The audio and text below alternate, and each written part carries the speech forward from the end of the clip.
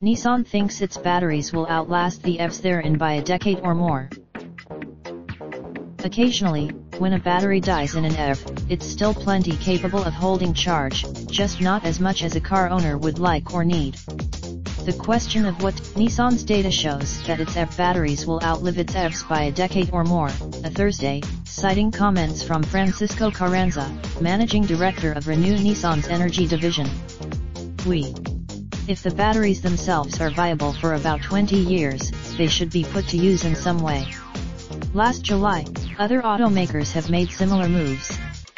For GM data, can give back even without having to donate their batteries, too. Automakers have been follow MSN Auto's Onanda.